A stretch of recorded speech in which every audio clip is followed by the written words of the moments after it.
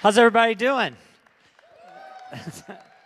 It's been great to be here with you guys, and I really want to share with you this morning some thoughts that I've kind of been putting together for a while, and then kind of wrapping them together with some of the things that the other presenters have said throughout this conference to give you some tools going home. When we say Veni Sancte Spiritus, this talk is called Movement Forward, how we can take the promptings of the Spirit and move them in our ministries back at our parishes. Now, this logo that was developed for this year, when we first came up with this, Carlos, one of our designers, who's just really talented, he does a lot of the banners and that, with this dove with the Holy Spirit coming out of it, when Father Bob Schreiner, one of our board members who spoke last year at this training convention, when he saw this logo, he said, the theology of that is brilliant. And we're like, really? And he's like, yeah, did you think about what you implied there? And we said, well, tell us more, Father Bob. We'd like to be on the same page. We're probably already thinking it, but go ahead and say it. And he said, well, see, most people, when they say Veni Sancte Spiritus, it's like, come Holy Spirit, descend Holy Spirit to us. He said, but when we talk about the new Pentecost, really, the new Pentecost isn't that the first Pentecost didn't take.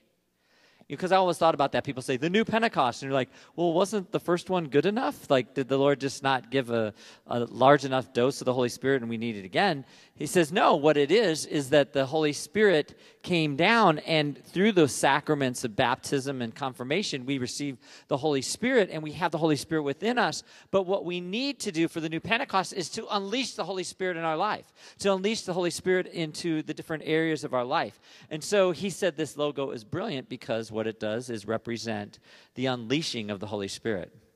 And we're like, yeah, well, that's awesome. I'm glad that you pointed that out. We really didn't necessarily think all the way through that, but wow, go God that we were able to accomplish something within that. So that's a lot about what I want to talk about, is how we can unleash the Holy Spirit in our life, and for us to know what the Holy Spirit's asking us to do, like how we would discern that. Earlier this year, when Pope Benedict announced that he was going to beatify his friend, John Paul II, I didn't have to think and pray very long, and I just really felt like from the beginning that Life Teen has been a movement that really was inspired by John Paul II. His love for Mary, his love for the Eucharist. I think it's fascinating that where they've now placed his tomb at the Vatican, at St. Peter's, is directly next to the Pieta on one side and the Eucharistic Adoration Chapel on the other. So when you now go to St. Peter's and you want to pray at the tomb of Blessed John Paul II, you're directly in between the Blessed Sacrament and Mary. And that really is the two pillars of Life Teen, and it's the whole emphasis of the new evangelization. I was talking to Mother Assumpta this morning before she left, and she goes, for as different as we are, we're so similar. And she said, because we're both so focused on Mary and the Eucharist. And she says, all these movements in the church are, re-emphasizing that and how important that is. And she goes, and we don't even know where that can take us all. And I said, yeah, I know. It's just such a great ride to know that we're connecting young people. We're connecting people into a deeper relationship with Jesus, especially in the Eucharist, and introducing Mary as a complete intercessor. So when I went to the beatification, it was just pure joy. The first person I called was Father Bob Schreiner because, as you know from any one of the talks he gives, he can quote most of the things that John Paul II could say. And how do you do something for a priest who really just serves so selflessly? And I said, well, Father Bob, would you like to go to the beatification? And he said, yes, but it's First Communion at our parish. I don't know if I can change that. or I can't change it, but maybe I can get a priest. So there was one priest who could possibly do it, and the Holy Spirit worked in that priest to say, yes, he would take it because he knew how much it would mean to Father Bob to go. So Father Bob called me a few weeks later, and he said, hey, there's a priest from our diocese studying at North American College. Can he set up some masses for us around town prior to the beatification? And I thought, well, that's great. You know, I loved going to daily mass, so this would be great. And my intent on the whole trip was that we would go and we would offer up the Movement of Life team to the intercession of John Paul II. And really just ask John Paul II to intercede for us and to continue whatever direction that he wants to have the Holy Spirit guide us, that we would be open to whatever God would be doing, and that we would completely, simply serve the church and offer Life Team to the service of the church and ask for the intercession of John Paul II. And so we had this incredible week. This priest spoiled Father Bob dramatically. We got to say Mass at the baptistry where Constantine was baptized. He got to say Mass at the altar where St. Maximilian Kolbe said his first Mass in Rome. We got to say Mass at St. Peter's. He got to say Mass on the feast day of St. Catherine of Siena. We celebrated Mass in the bedroom where she died. And then the sacristan said, do you want to pray touching her casket? And he opens up this little trap door behind the altar, and we actually climb in, and we're touching the casket. And then I noticed that, like, there's glass in front of it, and there's actually people, because they're there in the church to pray. It's on her feast day, and they're looking at us while we're looking out at them, praying on her. It's like one of those awkward prayer moments where you're like, we're lucky, we're in here, you know, and that probably wasn't a very prayerful thought, but it's kind of what you're thinking, like, this is kind of awkward. They're praying, looking, and you know how that is. But you can get, it was just like, I just love the Catholic Church. I always tell people I'm on the Catholic Disneyland. I think it's just great, you know. I love all the relics of saints and the people that die that don't decay. I love that, you know. And I mean, the things we can tell teenagers about the miracles in the church. I mean, you don't need a sci-fi movie. We have it in the Catholic Church completely, you know. And I'm like, this is amazing. Maybe it's because I'm a convert that I just get so much out of it. I'm just like, that's so awesome. So Father Bob, that was actually his birthday when he got to celebrate at St. Catherine of Siena's, the bedroom where she died. They have a little altar in there. And then that night at dinner, Father Craig, his friend, leans over and pulls out of his pocket a ticket. And he says, Father Bob, on Sunday at the beatification, this is a ticket to come celebrate Mass with the Pope. You're one of 300 priests that has this honor. And I knew right then that I probably wasn't going to get anywhere near St. Peter's that day.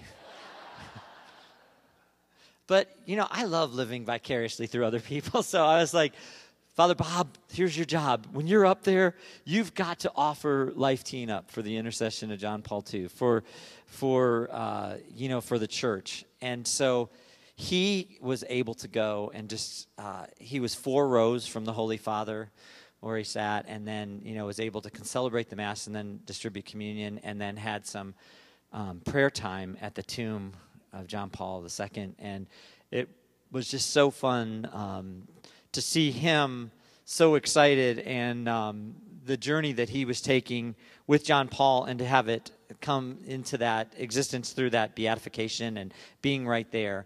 And so I wanted you to know that all the prayers that you guys have asked, and for all your parishes, earlier this year, I guess that was about a month ago now, we carried them directly to John Paul II. And he plays a big part in this.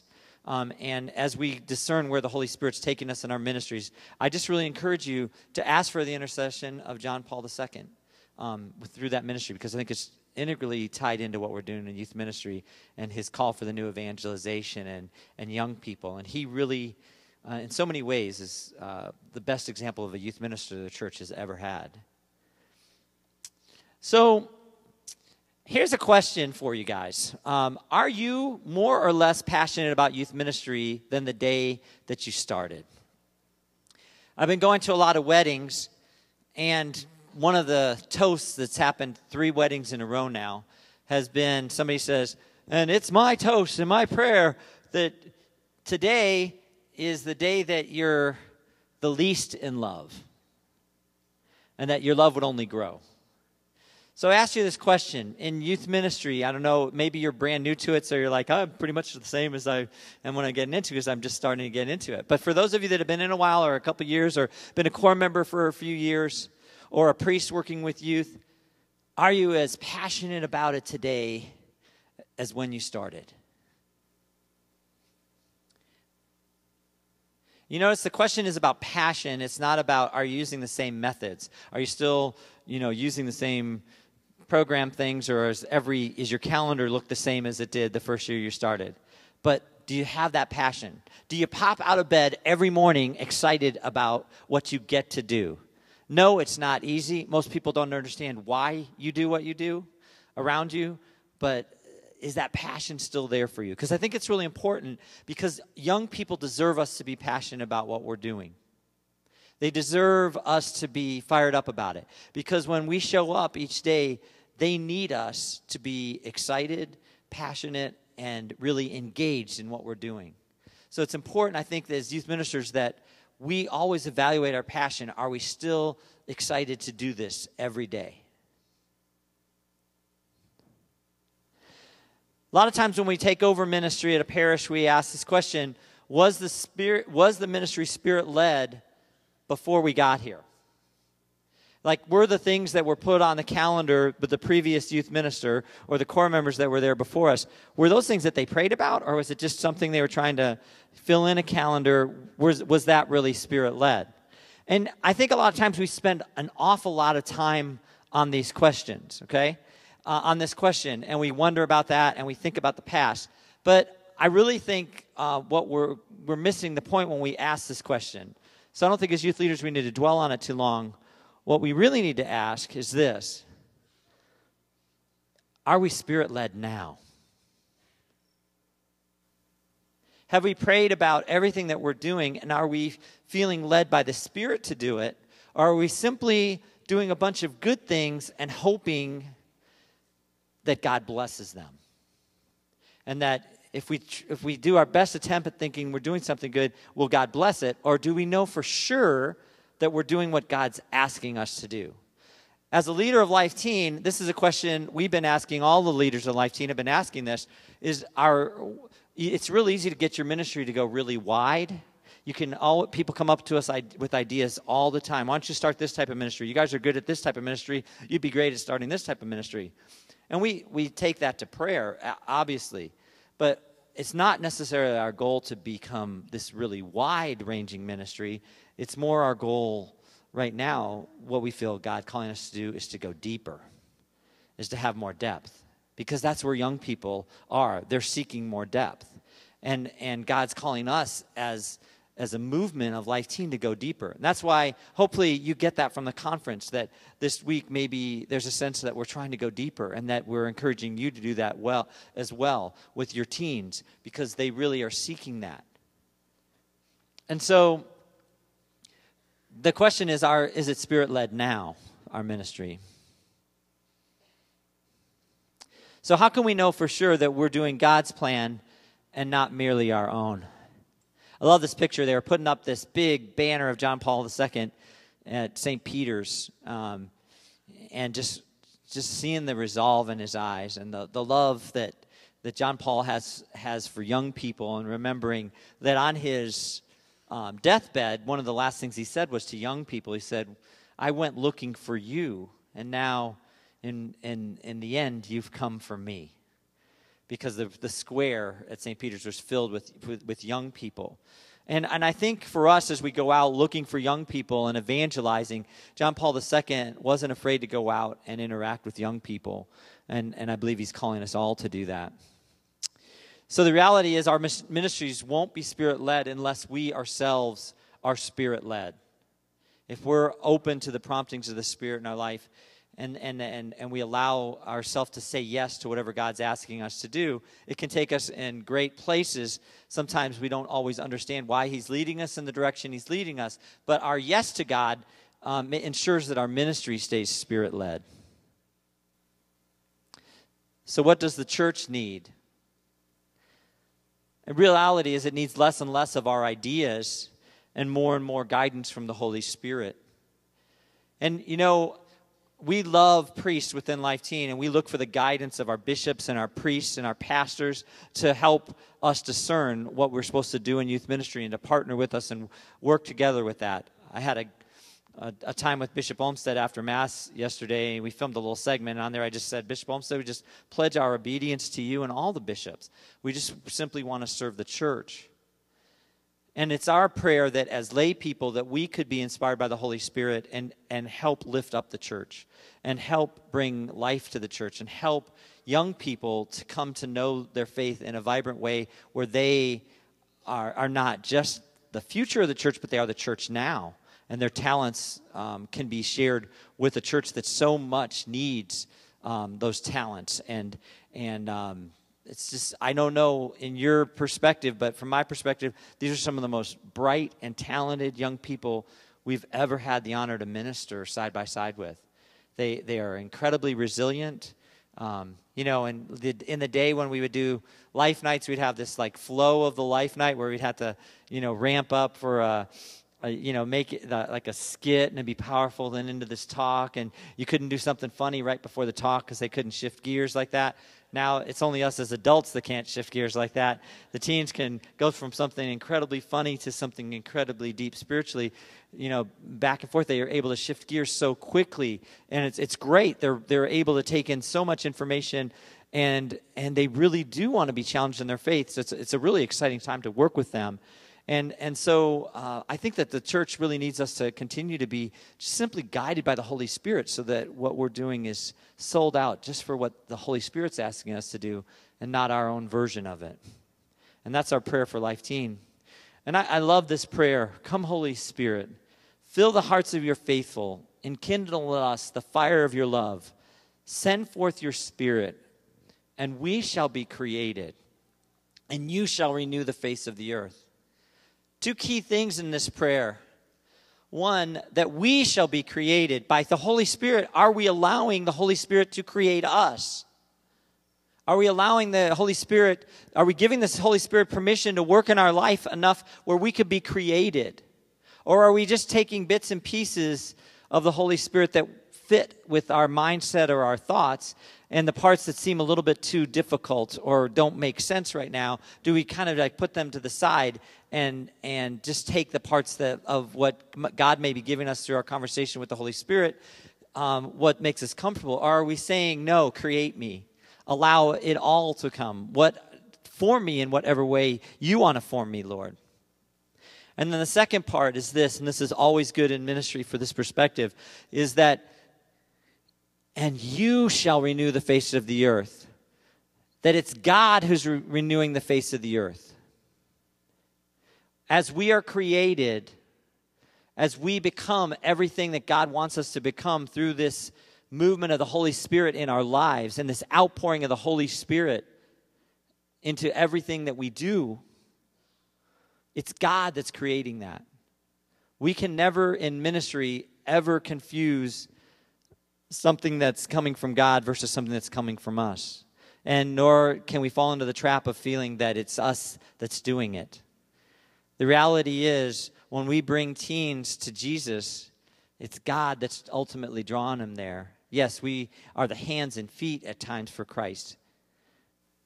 But it's God that's really doing the work within that. And when we have that perspective that we're on God's mission, not our own mission, it puts it into a good perspective for us.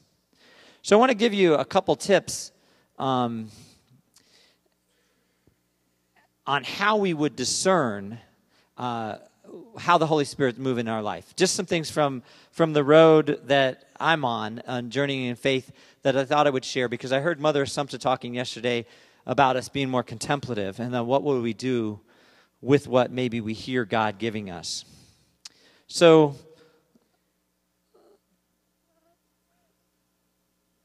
yeah, it's the Holy Spirit. So how do we discern what the Holy Spirit wants? I think a lot of us are afraid to even discern what the Holy Spirit wants, because the sense is that if we really listen to God, He was going to ask us to jump off this cliff. He was going to, like, we're going to pray, but he's going to give me something so radical I don't want to hear it. And I know what he's going to ask me to do. He's going to ask me to move, or he's going to ask me to sell everything I have, or he's going to ask me to do this complete turnaround, and I'm going to have to jump off this cliff. And in my experience, I know people that who have been asked to take a leap of faith. But when talking to them, it's rarely by surprise. They can think over the last several years about promptings that God's been giving them. People he's put in their life, little steps that they've taken of trust with God. And I rarely find anybody that just starts praying and, just out of the blue, God says, just jump off now. I'll show you. You're going to trust me.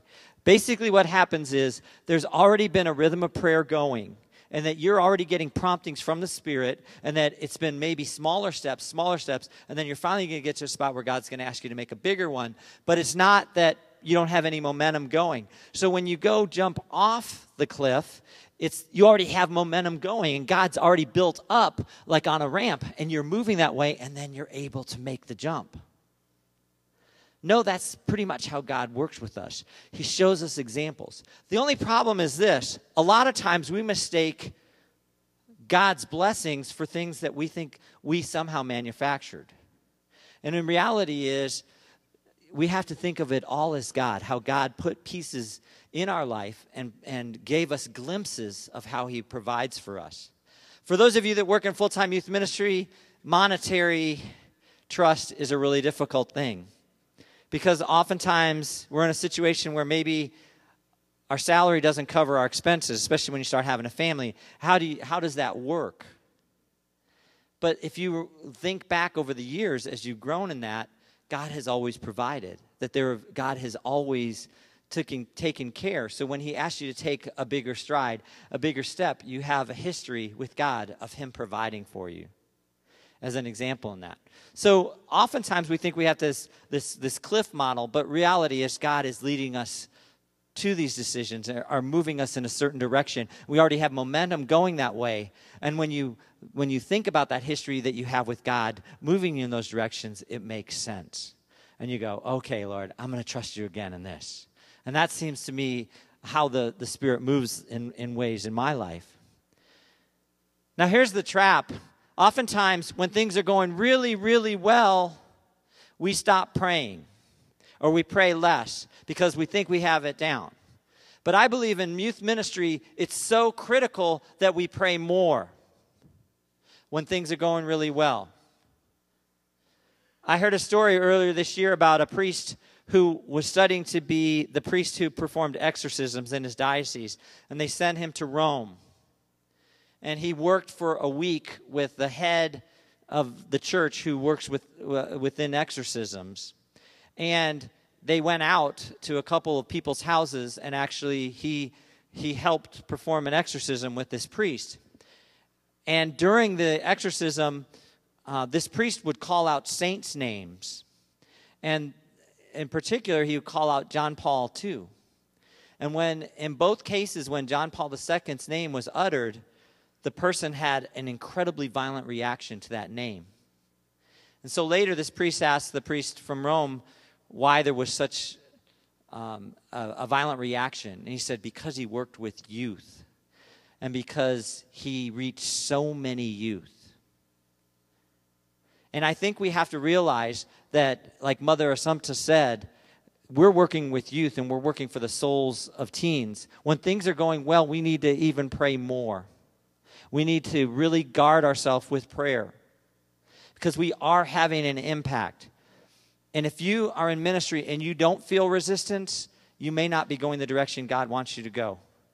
I become very comfortable knowing that before we're going to do a retreat or an event, something's going to happen. There's going to be something that just like kind of takes the air out of the balloon, or something good's getting ready to happen. I'm always excited now when something bad happens prior to something good that we're about to do because I know we're getting ready to lead young people closer to Christ. Do you feel that way?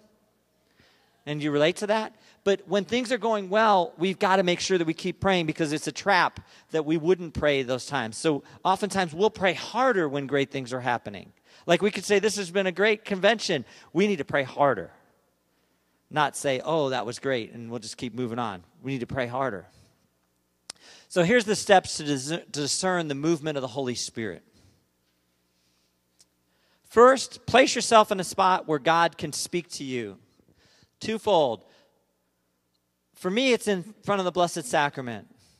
I really trust my prayer in front of the Blessed Sacrament more than other places. For some people, it's a room in their house. It's a time of maybe reading Scripture prior to it, but put yourself in a spot. And the key thing to this is to empty your heart of any of your own desires. Is just try to be as empty as possible. I love the song that Audrey sang right before this session started. It just talked about like emptying ourselves. So because I think that's really how God can work through us when we've kind of let go of ourselves and our own desires and just simply listen to God, what he wants to give us. Oftentimes I journal, and I've said this at other conferences, but I always have people come up and tell me that they take it back and it helps them. For me, I'm very simplistic and childlike in my faith. So I have a journal, and I basically write a J for Jesus and an R for Randy. And so I will write the R first, and then I will ask Jesus a question. And I'll empty my heart. I'll be before the Blessed Sacrament. And then after the J, I just start writing whatever God gives me as far as, an answer. And the first couple lines often sound like it's just me. But as I get going, it's supposed to be gut-wrenching and, as transparent as I can about whatever I'm asking the question about. It just isn't very long before I know that it's not me speaking anymore, and that God just speaks to me. Speaks through that journaling. So I really encourage if you want to hear the voice of God at times, ask what he's asking you to do, is to take that to journal or to a time of prayer where he can just openly speak to you. The second one is don't do this alone. Get at least one other person that you can discern it with. I really strongly recommend you having a spiritual director. Somebody that knows you, that's on a spiritual journey with you, that can tell you that you're not going crazy or can tell you that you're off track and that you need to get back on track. I get both things from my spiritual director. But it's very helpful to have people that to discern that. If you're a ministry and you're discerning something for Life Teen at your parish or Edge at your parish or what direction you're supposed to go, I encourage you to include more people to discern this with. I'm always bringing ideas up to our staff about things that I may be getting in prayer and asking them to help and step in and to be part of that. So get someone to discern it with you so that it's not something that is just your hearing. And oftentimes people will come to me with an affirmation or a nuance to what God may have given that's even better, that I didn't get the full clear picture on it, but then he moves you to that direction. And then the third step